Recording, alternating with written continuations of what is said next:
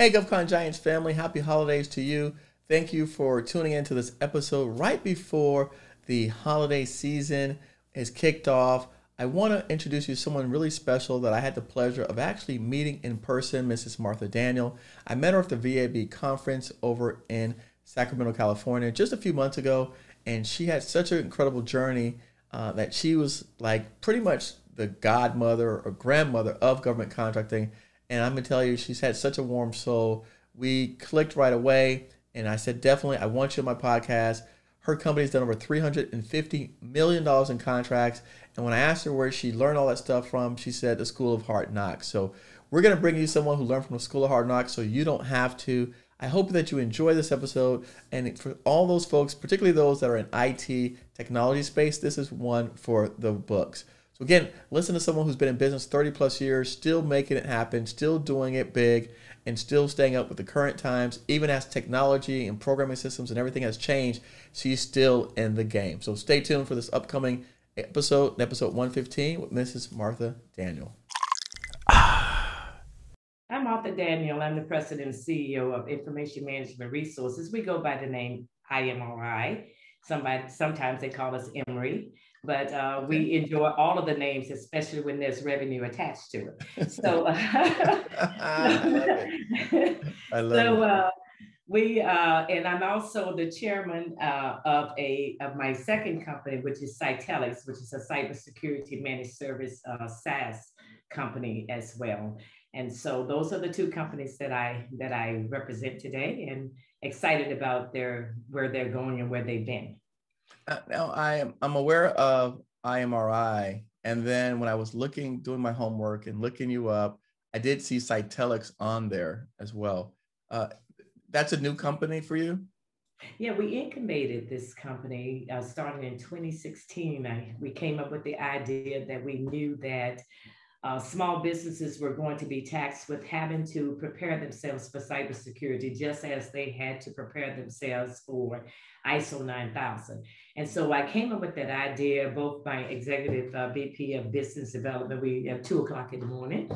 And we said, okay, we need to start another company, and we need to take all that we've been working in cyber for almost 11 years now.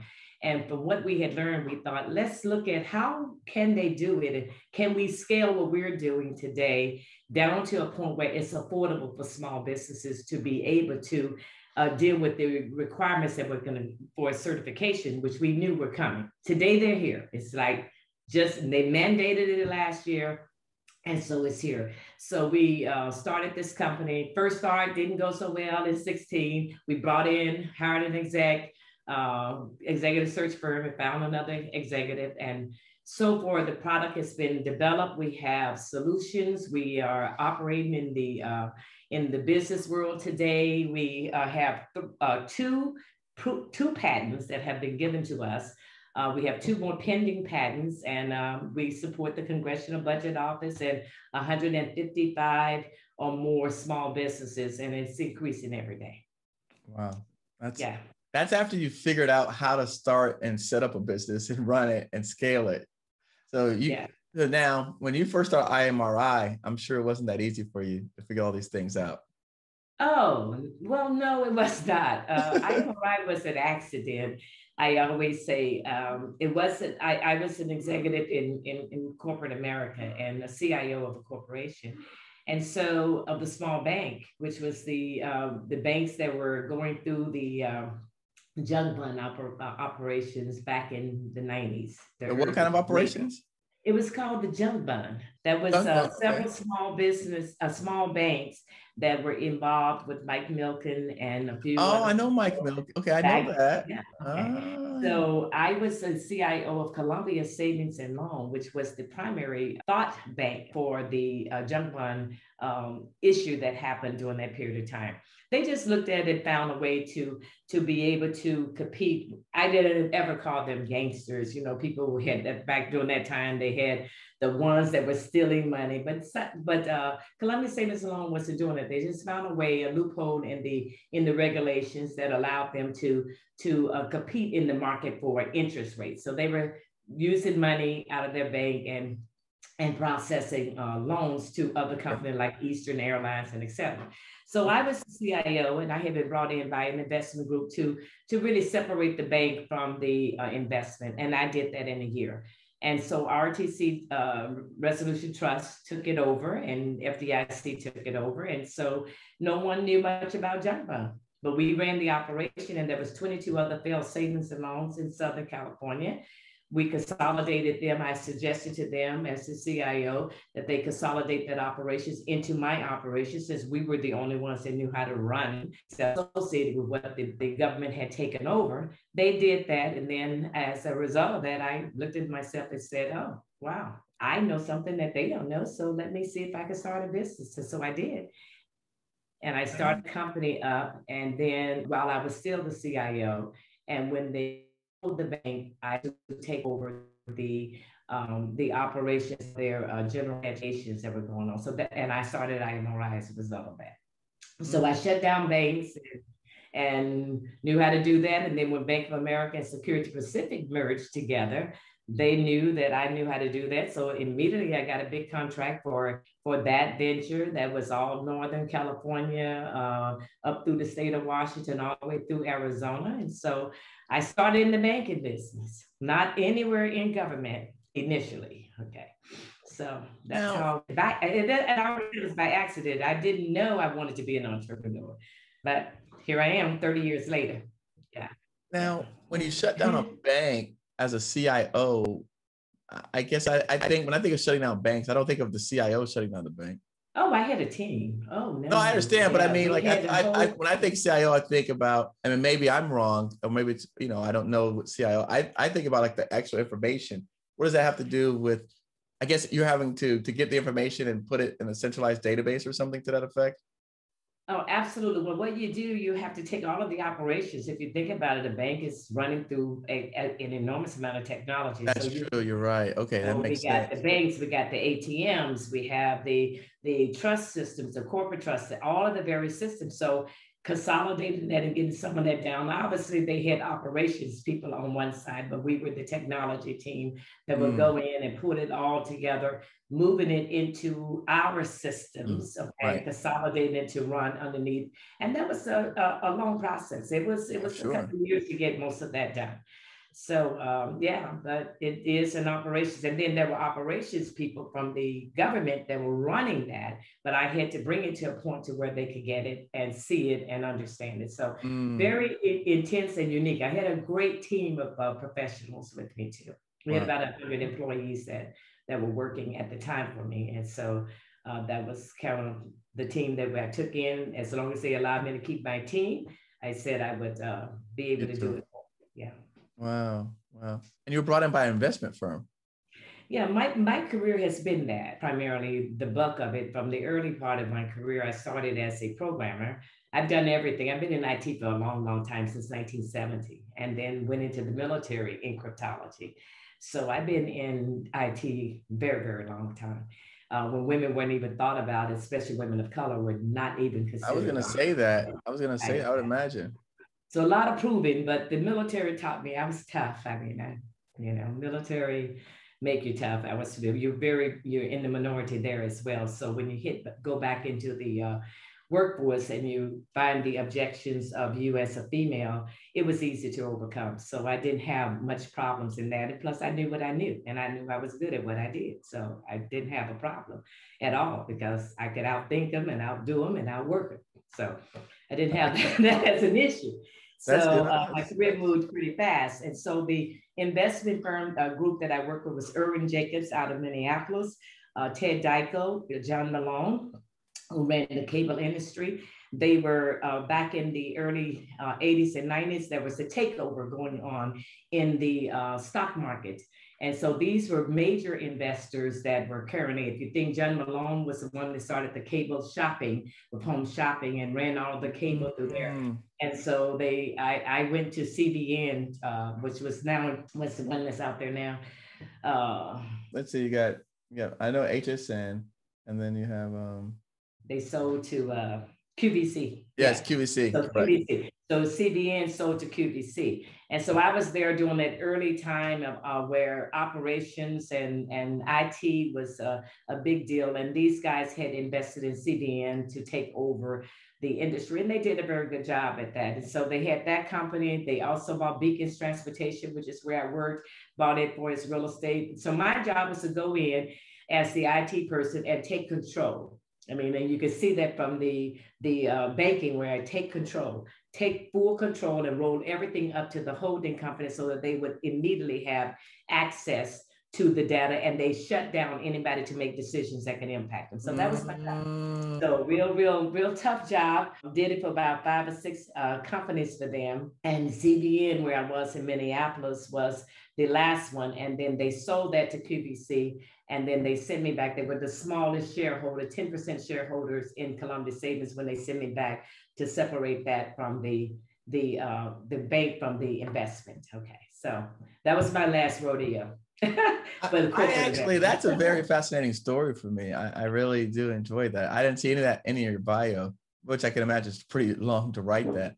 But that's really fascinating, considering that even in the government space, we have a lot of investment companies, SBICs. We have private equity. We've got VC. So it's interesting to know, because when I think about, I never thought about that part of it, right? Is like you said, all of our information is actually on computers, on servers.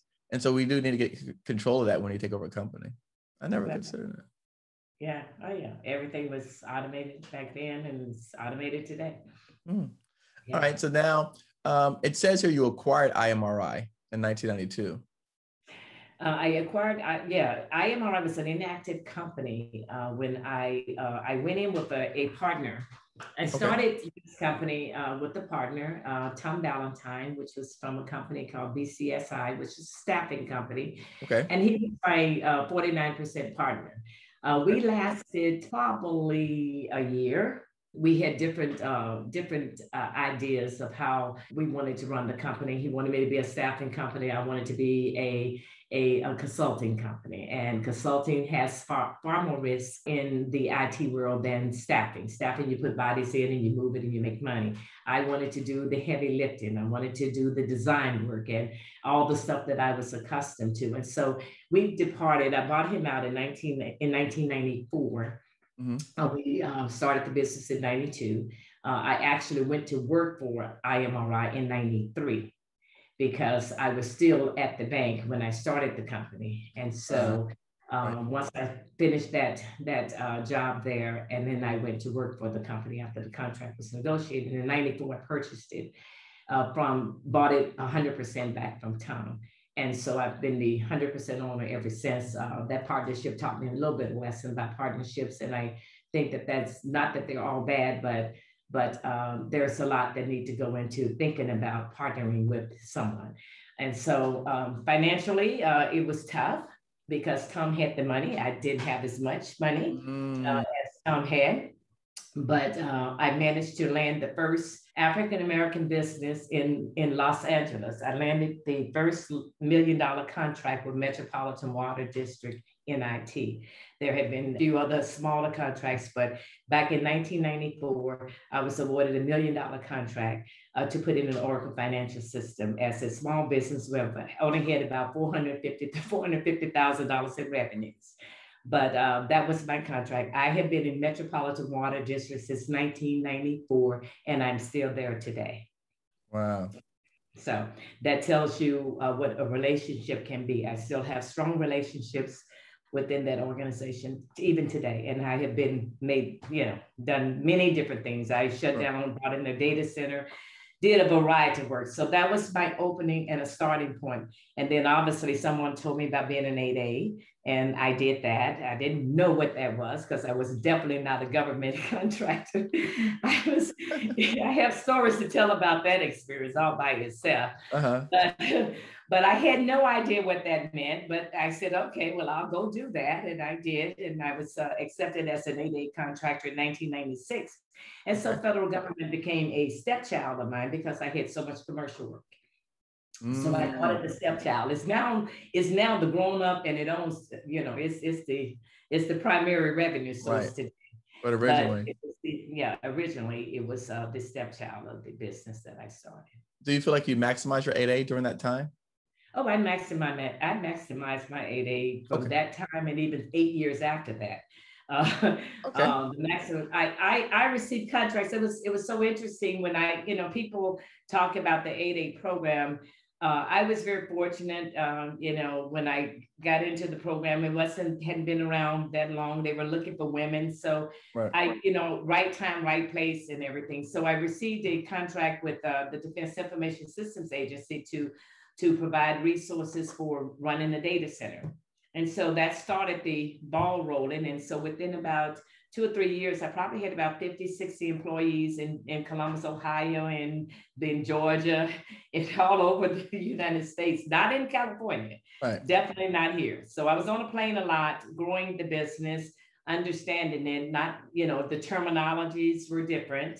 The rules that were played were different because, at IBM and at ARCO and my corporate world, we played differently. Here we had a lot of rules in the government. Yes. So I had to learn the rules, the terminology, Right. My favorite story is that the contracting officer asked me one day, well, what kind of vehicle do you have? And I said, well, what kind of car vehicle do I need? I said, because at IBM, I just had to have a car and I had all my books in the back and I just needed a car. So, and what kind of vehicle do I need? A truck or what? Right. You said I need a truck, an SUV. I like that. So she looked at me. I never forget her. And she's really a good friend of mine today. Her name was Tiny Bartosh. And she said, oh my God, what do I have here? And she said, look at this. And she said, how did you get this contract? I said, well, I bid on it. She said, oh my goodness. So she took me underneath her wing. And that's the one thing about, I can truly say, as the contracting officer, she really took me in underneath her. I began to make me read the FARs and learn a little bit more and but get these phone calls. You can't do that, So anyway, I learned a lot, but I just shared that because that's how naive I was about the government terminology. Sure. And I know today you're on a bunch of vehicles. Oh yeah. Yeah. I see you're on Seaport, you're on Stars. Yeah. I saw you're on several vehicles. So I think you figured out the vehicles that you need to have. Right. Still looking for more. Yeah. Yeah. No. Wow. That's a good story. I like that. That's pretty funny. It's like, what vehicle do you have? And I can see that actually came to my mind because there's like you said, it's not common terminology, right? Yeah. And we take it for granted oftentimes when you've been doing this for a while. Yeah, that was really what I heard one of the speakers at the event that we met at say. You really need to have a presentation for your commercial and a presentation for your federal because the terminologies are different. And so that has been something that we practice along the way, is that making sure that our presentations were done in a way that I could move them from both commercial to federal. And so since we're now re-embarking more into the commercial marketplace again, because I've really saturated myself really for many years into the federal, and now that cyber has spread it and beginning to go across multiple industries, I'm beginning to open back up my networks into the commercial marketplace because they realize, I mean, that's one common denominator that everybody is on. It says cybersecurity is a problem for everybody. So I realized that I needed to reintroduce myself back into the commercial marketplace. And so we are now modifying our presentation and our marketing materials. Even we're revamping our website so that it can share both sides of that coin, because there is differences in terminology and differences in how you present what you're saying, even though it's the same solution, is whether or not you're using military terms or government terms versus commercial terms. Someone listening to this and we glanced over it, it's going to say, okay, she started off, she had a partner who had more money. And then a few years later, they separated. She bought him out. How would she have the means to be able to buy her partner out at such an early stage in starting a business? Well, and you know what? I love that because no one knows your story. So I'm going to help with that story so Right, that they right. can No, no one realize. knows the story. And I love you asking that because I didn't have any money. My partner was so angry with me that he shut down the bank account. I had no money to buy him out. I needed to have about $450,000. I had some work coming in, and I would Right, get the money in between. And so I was very fortunate. I mentioned that I won the contract in Metropolitan Water District, right. and that was a nice sizable contract. Hmm. And so with that, and then I had another contract at Arco, and where I had worked before, where all of my friends had become managers. So obviously they knew me, and so you work your networks, and that's nothing wrong with that. No. But I was able to convince the manager there that I had just won a contract. It was for training, and it was for a $300,000 a year contract. I was able to convince, and I'm just saying, big, borrow, cry, whatever I needed to do to Right. get him to give me a $300,000 payment up front for that work. Mm. And so that 300, I mean, he had to go through a lot of changes, but I shared with him my story and said to him that I really, if you do this, I really would appreciate it. You know, I'm going to do the work. I was a manager there, so I'm Right. going to come through. So he was able to get them to give me the $300,000 upfront payment for that year's work.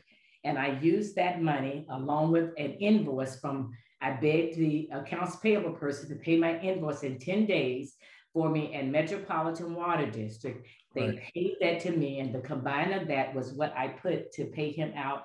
I waited in the lobby of, not the lobby, in my office at MWD at 5:30 that evening for the lawyers to send the paper across the thing that gave me 100% of my company. And I Wow. had to work my butt off after that constantly to Right. make everything happen. Make So, everything right. yeah, Yeah. yeah. So Wow. it's not, I had no money. I had none. I had, and And there was and, still and some. I'm actually happy to ask that question because that, that story gives insight into the types of things that you have to do, right? When you're faced with obstacles. And I'm sure that having that experience sets you up for much greater success later on. Because you knew, like, if I can figure out how to get out of this situation. Yeah. And then you go get a line of credit. So I didn't, I wasn't familiar with the SBA rules and guidelines. So immediately I met someone that said, well, you should go get an SBA loan. I said, well, what is that? And so I Right. went to get an SBA loan. And for those who's out there that understand, SBA don't give money if you don't put collateral. So I put my house up. Okay. That's all I had. And I Right. took the money from them, and that's where I went for my first card. My house was my collateral, and I kept moving from one thing to the next till Right. you get to the point where your credit gets to a point where you don't have to put all of your Right. assets That's up. But right. Right. that's something to understand. The SBA isn't in the business of giving away money without No. collateral, and it's Right. just what it is. Okay. No, I've always had to put my houses up for collateral. But That's I right. learned early on in my industry when I talked to some of the people who, been around 20, 30 years. So when the markets were down, they doubled down on their real estate. So they could have that collateral for when the markets, when they could when they need the money for their businesses. And so I said, okay, that's a good strategy. So I just bought real estate. That way I can have the collateral to put up for when I need it, when we were short of cash or, it was a longer payment term or, Right. the cycle, we were on the other side of that cycle and it worked out. And like you said, Yeah. you pay the money back and then when you need it, you get the money and then, you pay it back and you get it. And it's like having an extra piggy bank. That's right. I mean, hey, that's just that came with the picture. That's how you started. Sometimes that's a risk that you have to take. And I guess if you don't believe in yourself, who else is going to believe in you? So I always challenge small businesses with the thought that I don't want to do that. Well, it's okay. I mean, that's fine. I understand that your risks, your level of risk risk adversity is different than mine, but I wanted the business, and so I had to do that. And there was some good days that happened. There was a couple of bad times that I had to sell my real estate once and Right. sell and give them back their money and and crank it up again. So those are all the stories. Yeah. Right. Come Right. with. I like that. Like you said, if you believe in yourself, I mean, that's really it. You're betting on yourself. Right. Yeah, that's what you are. You're betting on yourself. No, that's great. So no, I'm glad you cleared that up, because I think, again, a lot of oftentimes small business will say, well, yeah, she's successful, she's been around, but what happened in the early days, right? People always, and again, I just think that I just want to make sure that there's any parts that I think about, that I hear questions coming up, I want to stop and share. Tell me, since you've been around 30 years in business, what are some of the things that are different, and what are some of the things that are the same? I think let's take the difference. I think the difference is that there's been a lot more emphasis placed in the U.S. on small businesses, and so that I find different, and especially a lot more, far more progression has happened for minority diversity in businesses than it was. I know people say it's not there yet, and it's not fully there, but I can tell you it's a whole lot better than it was 30 years ago. So I can't say truly there's been a change. So I believe that is a positive. From a business perspective, I think that has, if you're a small business with an idea and you want to go into business, there's a lot more avenues to help you be successful today than it was 30 years ago. Okay, right. So that would be my first one. The what has been good, you said change, and is it different, and what's better? I think access to money is better than it was. Access to money from the banks. I'm not sure about capital raises yet, because I'm in the process of doing a capital raise, and I didn't really believe it would be that hard, but it has been very difficult. Even though people are out there and companies are saying, "Oh, we have money for African American businesses," and right. I'm still looking for it. Right. Yeah, I'm still looking for it, and I wish they would come out and really be sincere about what they really are saying, and versus taking publicity calls, because I do have a very lucrative business, and it's been very difficult for us to raise capital. So that's something that I think needs to change. Let's move into the next level. Banks, you can get the money, but moving to the next level is of raising capital for venture monies is a little bit more difficult for diverse businesses. The positives that the globalization has been wonderful.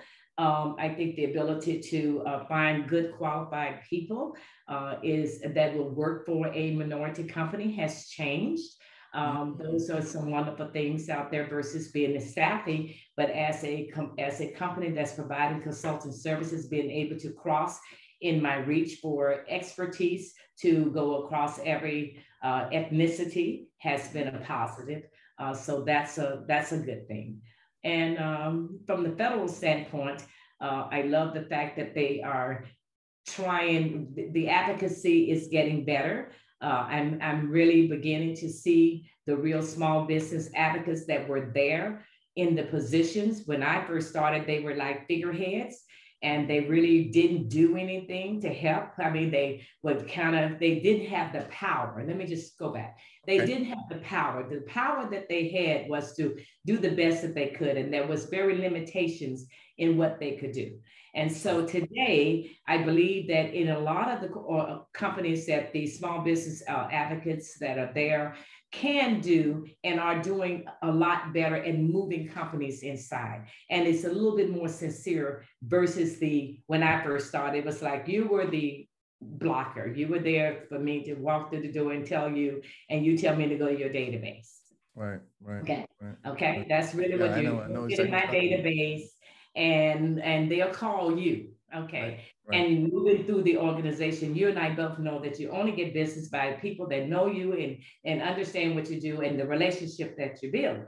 Absolutely. And so very fortunately, because I had been an executive, I had a network. And so I was able to utilize my network to go around. Okay. And that's in the commercial. I went around a lot in the commercial. I did have a lot of commercial work. And so that was a real positive for that. So that has changed. I really see sincerity in the small business advocacies that are out there, that they the majority genuinely want to move you through. And I think that if small businesses really present themselves in the right way and be able to know what they can do, not go outside of the box and be this great big company. I know the limitations that IMRI has today. I could have been much greater, but I chose to be a boutique because the quality level of the services that we provide, I don't have a bad customer. Ever have I had a bad customer.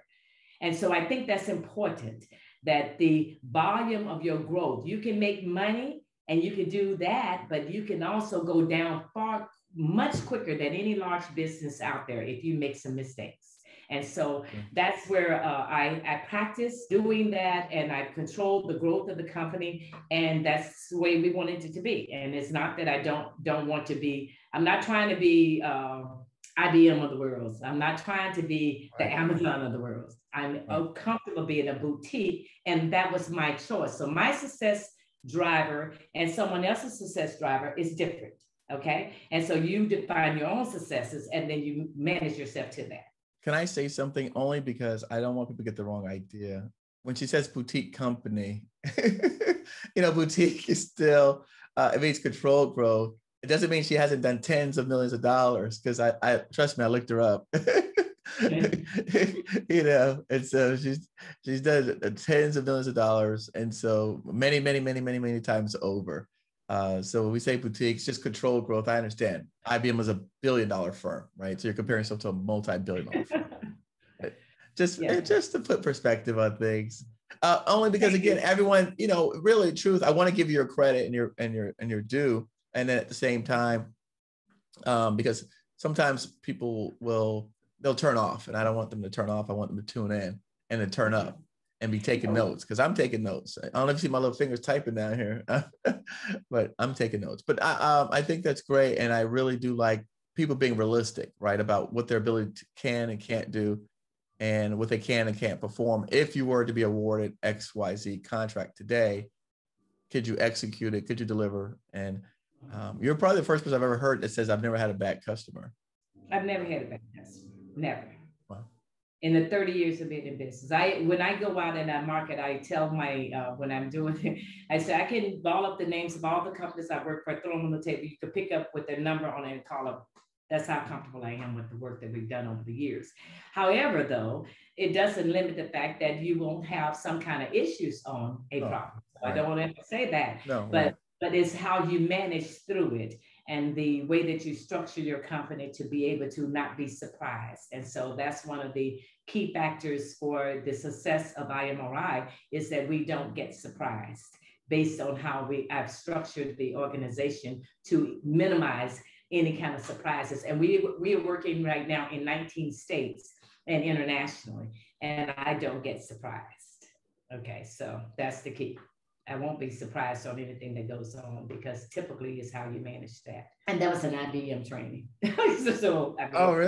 It was an IBM training. I still execute on the IBM training. One of the greatest marketing companies I've ever worked for, and one of the greatest companies I've ever worked for.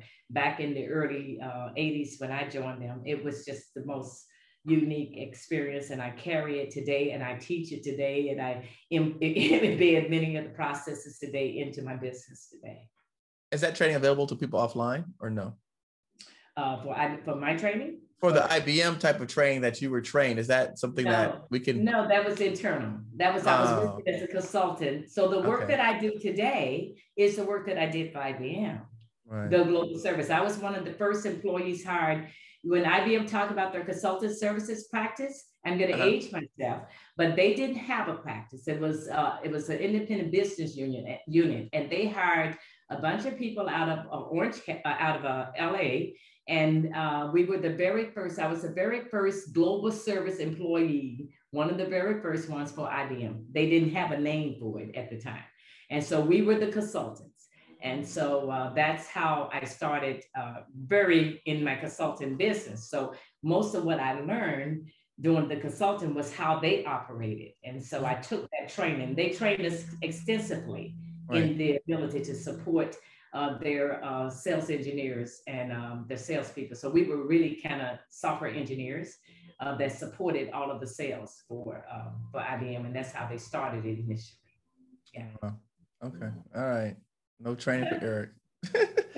So they were offer that training. But I want to take the training. I take the training. They train internally, but they were good. Okay. All right. That's fair. Tell us. I'll give you one day. Okay. Thank you. All right. All right. I'll come to California to get my training, my one-on-one training. Okay. I will come to California, and what do they say? I'll put in my sweat equity. I'll give you some coffee, and I'll go run to the store for you. Whatever. Okay. To get my training. All right. All right. I'm the spot. So tell us a couple of things that future successful entrepreneurs have to worry about personally and professionally, emotionally. Some things just to put on people's minds as they are setting the expectation for some of the things they may experience. I know you shared a little bit about the differences back in, where there's more opportunity today, but what are some of the other things that maybe they don't necessarily come off in a general presentation or a workshop? Yeah, I think that the first factor, and I think I alluded to it a few minutes ago, is define your success. Define it, and kind of understand. And then, because that is going to be the driver of the amount of commitment that you're going to make. Some people drive to be, a different level. And so define your success. It's okay if you want to be, a one person or two person, that's your choice. Then understand what that means. And so I think that's a very important factor, because that is going to be the one that's going to keep you up at night. Because once you decide that I want to be successful, I look back over the first interview that I had out here, and I said that I wanted to retire at 52, and I was going to be $100 million company. I just started the company. I probably been in business maybe 4 or 5 years, and I drove at that pace, and that was an unrealistic goal that I set for myself initially. And I found that the level to the drive realistically means that you have to do certain things to build a company. And so I always say that that's the first factor. I began to tone that down, get it into perspective to what the company wanted to be. We've done over $350 million in contracts. We have managed large contracts, very nation level contracts that we've been involved in. But the key is defining that level of success. And then the second part I would say is that don't be greedy. That's the other part. You don't have to take from anybody. There's enough work out there for anyone. I got this thing I call guts, is what I call it. Okay. And that's for the guts. So the acronym is what I live by. Is greed. You don't have to be greedy. You don't have to take from each other. You don't have to fight with anyone. You really can share. And if you find that you can't share on this one, then depart and go find another one. Later on, you'll come back around. This is a small world out here. And people that you step over going up, you definitely will come back down, because small businesses are roller coasters. They go up and down. And that's just the way the business cycle is for any business. Right. But for smaller businesses, it's a roller coaster. Right. So don't be greedy. The second one is unilateral. You can't do it by yourself. Unity is all part of it. So the work with people, put your contracts in place, be honest, be straightforward. The first thing that I deal with in a contract is I deal with the money. What can we fight about most? It's about money. Okay, so let's get the money understanding of what we're going to do when it's good and what we're going to do when it's bad. So when we put our team in agreements together, we're clear about it. Now, who's going to do what? Because if you clear that up early in the game, everything else is okay. You'll work through all the other issues. It's usually the money that drives it. So unity is being able to go out and unite yourself and meet with other people and partner. That's a good part. And then the T is for trustworthiness, okay? You have to be honest and trust. Say what you mean, do what you say. Just don't, be a good person and realize that if you do good, good comes to good. And that's the other. And the last one is my spiritual side of me, which is the S, which is I believe in divine governing in my life, that I believe that there are some things that I get into that I have to really pray about. So I am one of those people who believe that prayer changes things and open up doors, because I've seen it. I've been at the bottom or the rock bottom. I never hit the bottom, but I've been there and come back right back up. So that part of me, and that divine part, is what gives me my solace and my peace in the midst of the storm of being an entrepreneur, because I have 100 people I have to make payroll for. And I know their families. Some of them I know, some I don't know as personal, but that's a burden when things aren't right, that if something happened there, that I'm impacted some of the people's lives. And so that's important to me. Wow. Very well said. Very well said. No, I like that. And I love the fact that you said in your team agreements, you get the money part out the way up front, how things go good and when things go bad. Yeah. Because you're right. At the end of the day, everything else can be worked out. The money is always the issue. Always the one that causes the worst nightmare. Yeah. Yeah. What is one thing that was hard when you started that's still hard today? I think the hard part today still is hard, is breaking and keeping the revenue at the pace and growing organically simultaneously, you know. Right. So if you think about, I've been in technology for now 30 years. It is a very dynamic business. It didn't stay static. Right. Okay. Right. I started with mainframes. Okay. All right. And we're now in an evolution of globalization that is unbelievable with AI and ML and everything else. Right. So the question, what for me it has been, how could I stay in this business? Right. How do you stay relevant? Right. Right. While it's continuously changing, and I'm a service company, and I'm providing consultant services, having to be an expert in the knowledge of whatever is in the industry at that time. Okay. So that has been, that was always the challenge. And the challenge to that was that I experienced was being able to move away from being a staffing company. Because what happens, you win a contract, you bring in some people, and then they go away. That's how it was in the commercial market for me. Mm-hmm. So when I moved into the federal market, it gave me longer term contracts that allowed me to build a company and build expertise inside. Right. And so began to put staff members that had jobs and knew they weren't going to end in 3 months or 4 months, right? Or 5 months on a contract that's short term. And so that allowed me to build the company. So that expertise, right, of being able to build dynamic. And then the second part is being in tune. I always stayed ahead of the game. I kept reading and knowing. So if I've been at Y2K, I wrote books on Y2K. So I became a Y2K expert. Cyber, we managed to get into cyber back in 2009, 2010, I think it was. We got into the cybersecurity space, okay? Moving from the mainframe to the mid-tier, Arco gave me a contract. I installed different systems. I became an expert in client server. So it was moving with the time. So it's following the money. So that has been my biggest thing for the business that I'm in. It's been very dynamic and challenging, I can't say. And then jumping in and then getting cranked up and then getting contracts in something that's new that you haven't done before, right? Right. So that's but that's the fun part of it. That's what I was going to say. You sound like it's the fun. I see your face and you don't seem like you're too stressed out about this at all. That's the fun part. Yeah. Yeah. So that's been the fun part of it. But that has been the challenge. Right.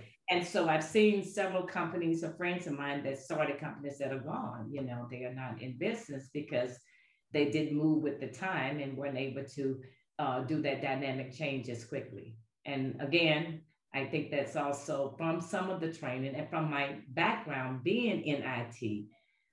This is where I started. This is the business that I've been in. This is what I sold, and this is what I've been in. So that creativity that I'm now having to do a succession, right? If the business is going to go, as long as I've been in it, I have to begin to succession this business, right? And so that's something that I'm bringing in now in the company to transition some of that knowledge base that I have, or even hire even those that are better, you know, and get them on board so that it allows me a chance to enjoy the remaining portions of my life and still do fun things like what I'm doing today. Wow, that's great. That actually brings me to a question, because you brought up the books and the reading.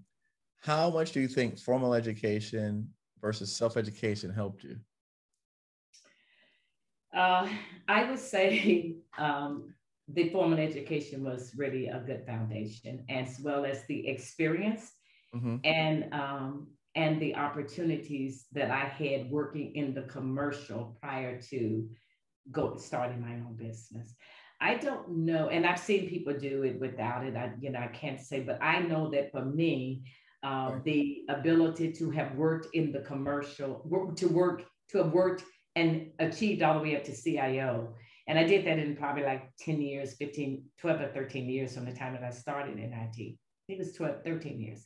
So getting to that point and having that experience and that training really benefited IMRI. I understood how to put marketing materials together because I wanted to look like a Rolls Royce instead of Volkswagen, so that was the IBM in me, right? I Right. need to look at, I sold for them, they looked that way, so I went out the same way.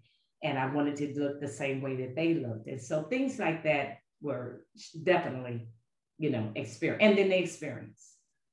So education, knowing IT was important for me because I Right. don't think I could have done this business and stayed in it as long if I myself was not technically savvy.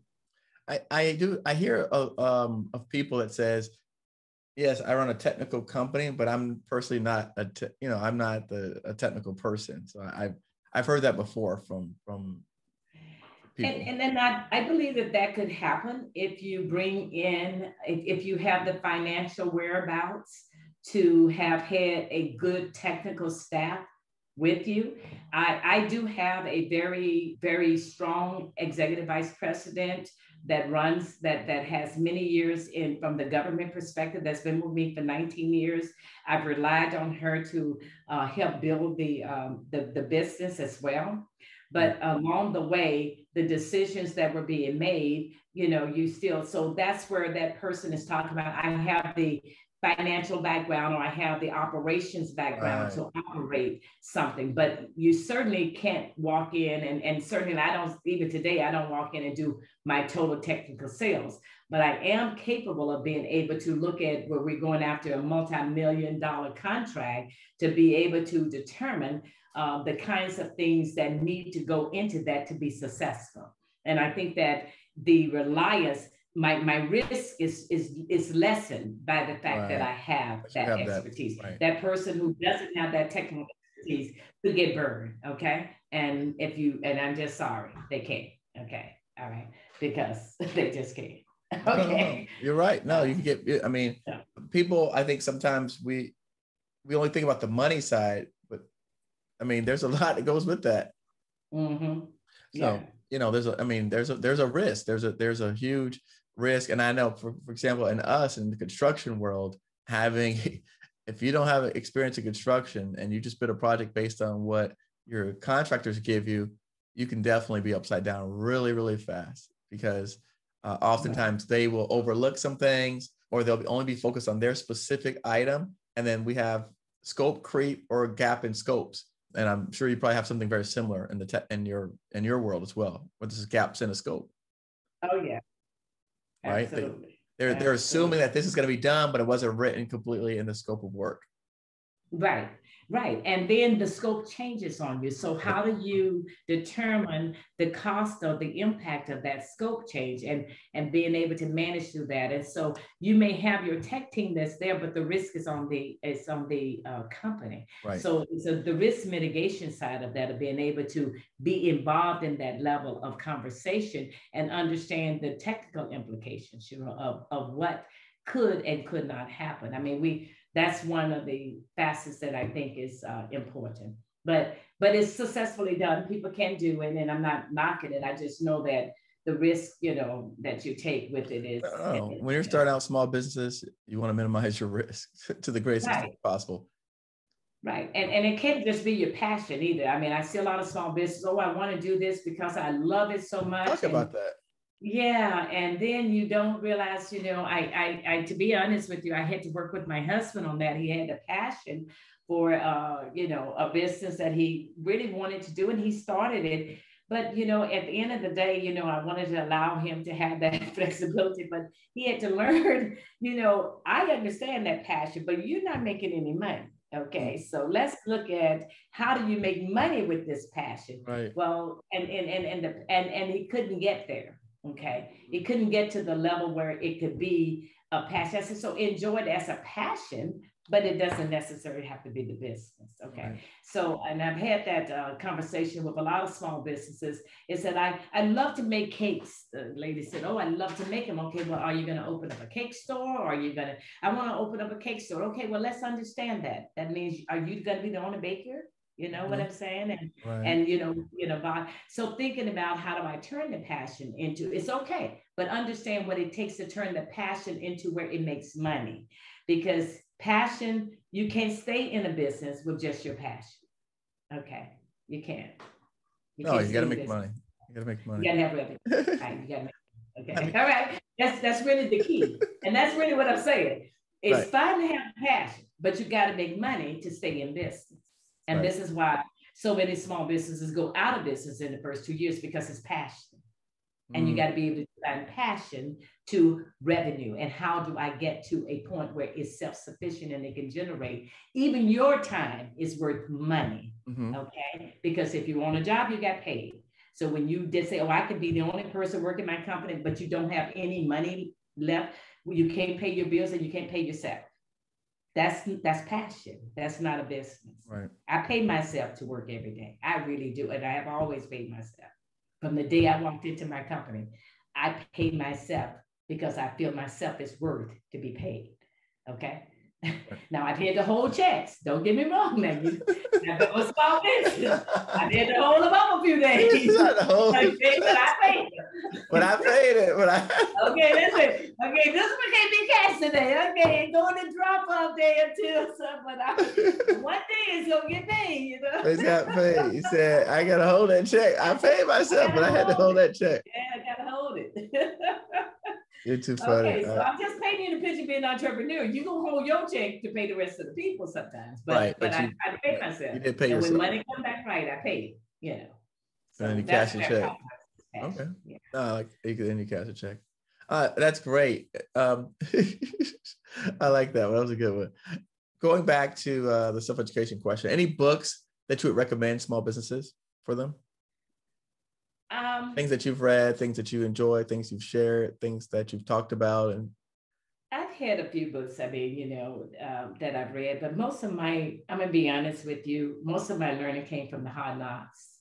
I chalk up, early in the years, I didn't have a chance to do a lot of, I would go to conferences and that, but I didn't have a lot of time. So it was the hard knocks. I learned from what I did and what I challenged myself after every time something didn't go right or wrong, I look at it. I step back away from it and look at it and learn. But, obviously, the typical ones to build your company, your management, all of your books that are out there that you read, I get them every day. I skate. But to be honest with you, in the years that I've been in business, most of it has been going to conferences, learning from that, introduced by different, most of my learning was through conferences and then through my own mistakes.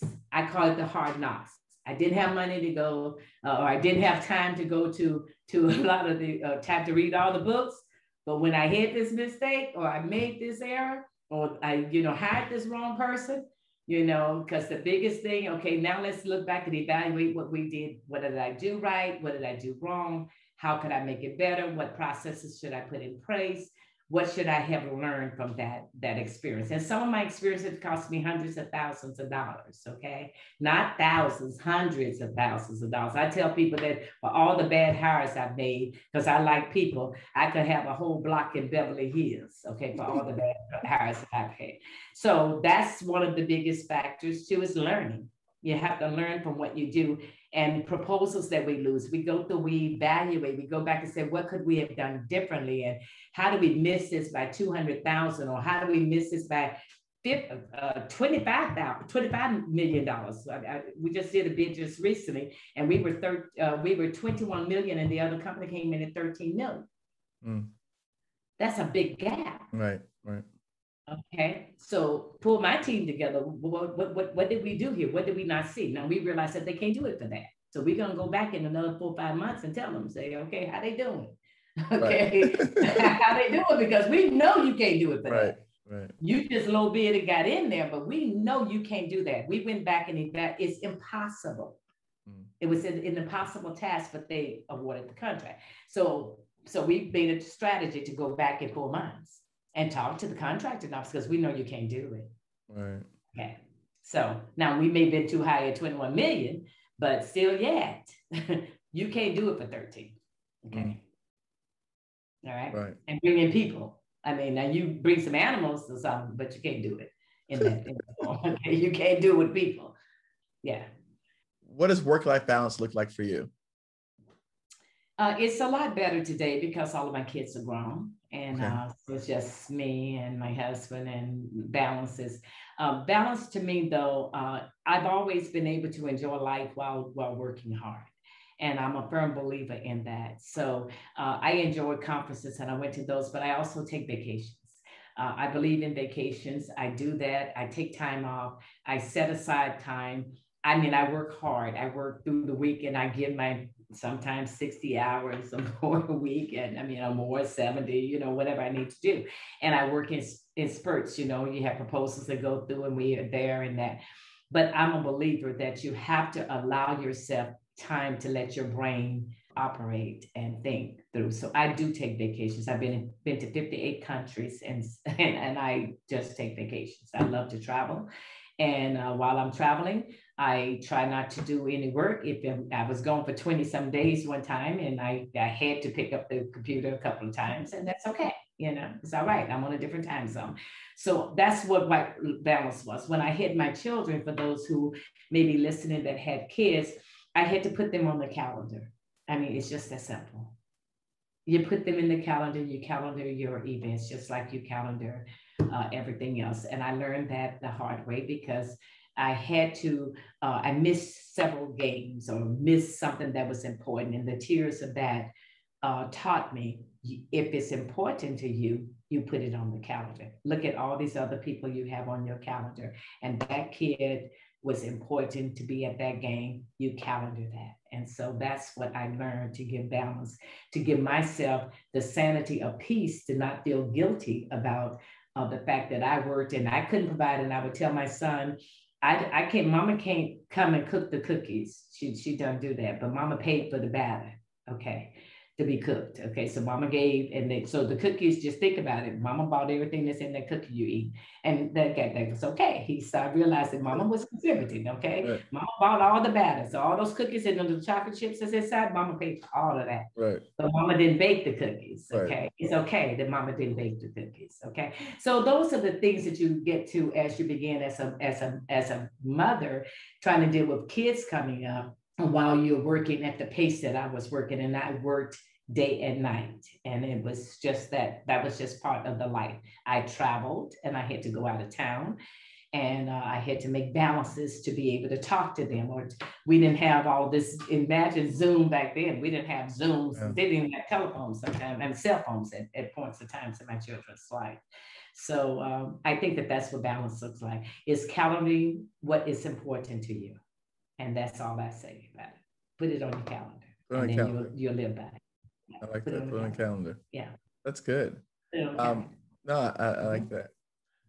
If you weren't doing this, what do you think you'd be doing?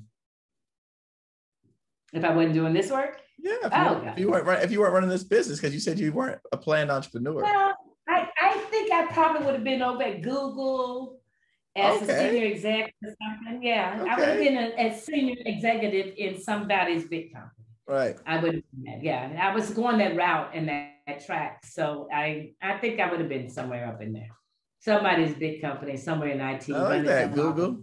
Okay. I can see you at Google. Been there, somewhere like that. You'd see me in Forbes somewhere, but I still would have been somewhere. That's just I probably would have had to wait a little bit longer to get that interview, but I still, you know. We would have been interviewed. We still would have done it. We've been interviewed. I just would have had to, I got to wait maybe another 6 months. That's okay. But that's, when you go back, when you go to conferences, do you have a strategy that you take when you go to conferences, or do you freelance, or do you have like something strategic that you're looking to get out of it? Do you talk to us about that? When my philosophy for going to a conference was two things. Number one, I went to learn something that I don't know. So I only, sat in rooms where it was something that I thought I need to know. And even sometimes when you think you know, you don't know. So that part. And then I always make a point. I want to walk out with at least 2 new networks, new opportunities to pursue.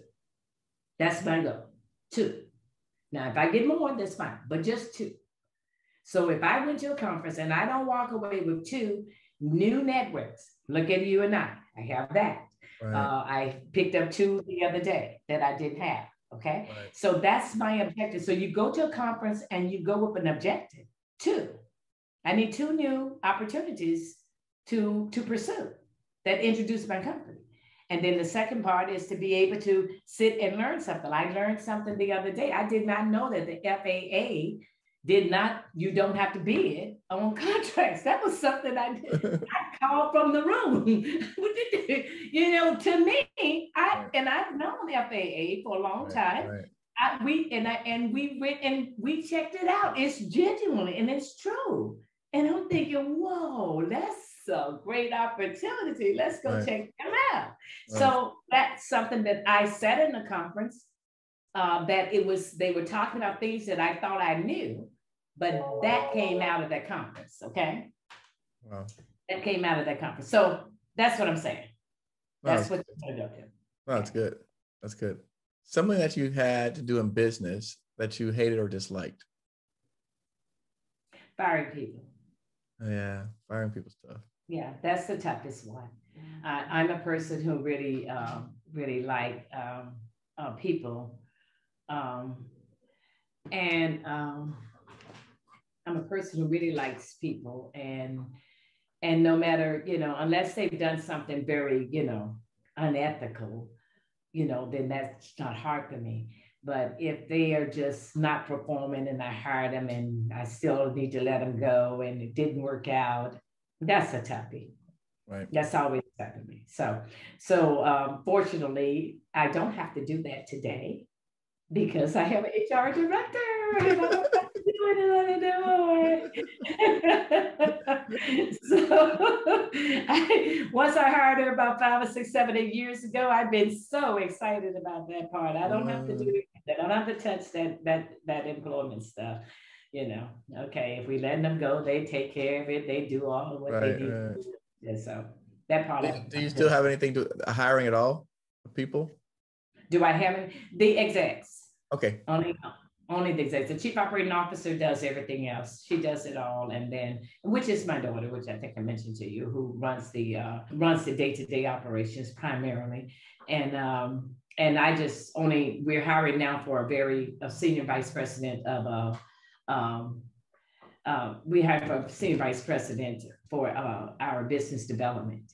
And I'm restructuring the company in a succession kind of way to bring in various different positions. So those key senior managers, I'm bringing in a new controller, and I'm bringing in the senior vice president of business development, to director of federal and a director of commercial sales, and some software engineers. I won't do the software engineers, but I'll get involved with the directors and the VP levels and those senior. That's it. And then everybody else hired from that. And then we have the program managers that govern all this delivery of all of our solutions and our business that we have. And I have several of those PMs that's why I don't get surprised. They're corporate and they go out and they make sure that we don't get surprised. Right. Okay. So they're corporate, they make sure. And trained by me. So, you know, I got a couple that I've had from the first time they came out of the military that now have their CISSP, and they are out for cyber and have worked underneath numerous contracts, and they're ready. They got all of I dumped it all right there. Yeah. And what to look for, how not to be surprised. I like that. If there's someone that you could speak to that's no longer with us today, who is it and what would you tell them? If there was someone that you could speak to that's no longer here, like in the past. That's no longer here. Right. So it could be a celebrity, president, a political leader, family member. I would say my father. Okay. I lost my mother lived with me, lived to be 92. So she saw all of the successes that I've done in life, but my dad didn't. My dad died when I was 37 and I hadn't even started this business. And so I know I'm the youngest of 5 kids. That was my daddy's heart. And if I could speak to him and let him see, because I had a couple of rough turns in life. And so Daddy, I was always very smart and very, made straight A's, but I made some mistakes. And so, but he saw me in the corporate world and he was very proud. But if he could see what I didn't dream this big, and if my dad could see that, I just know he would just be, wow, look at what she's done. Yeah, so that's what I was. That's great. And then some parting words for the small businesses listening to this, something to leave them with. I think the most important that I have is, success is defined by your dreams, it's measured by your desire, it's defined by your dreams, it's achieved by your desires, and measured by both.